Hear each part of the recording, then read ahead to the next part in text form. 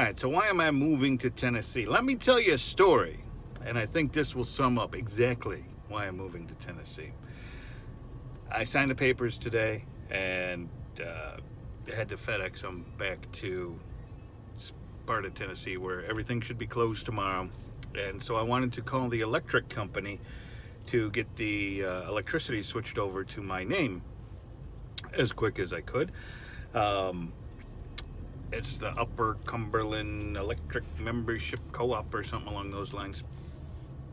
And I called them up today, and I was talking to a nice lady. I think her name was Sherry. And I said, Sherry, I just bought this house on York Highway, and I need to switch the electricity over to my name.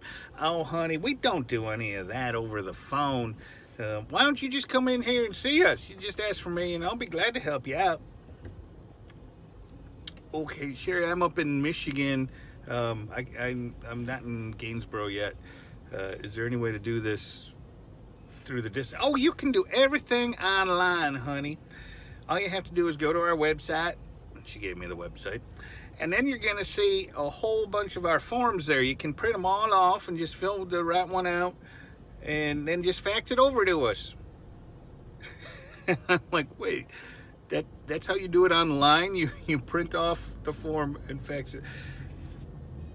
And she was like, well, I said I don't have access to a fax, and she was like, well, tell you what, you can just email it, and let me see, who can you email it to? And she went through her head and like, who's working tomorrow? And why don't you just email it to me, honey, and I'll make sure it gets to the right person. And then she gave me her email address. So that's how you do it online. But that whole mindset of that's online to them.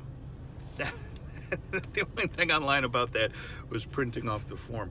I don't know. It's just, it's a small,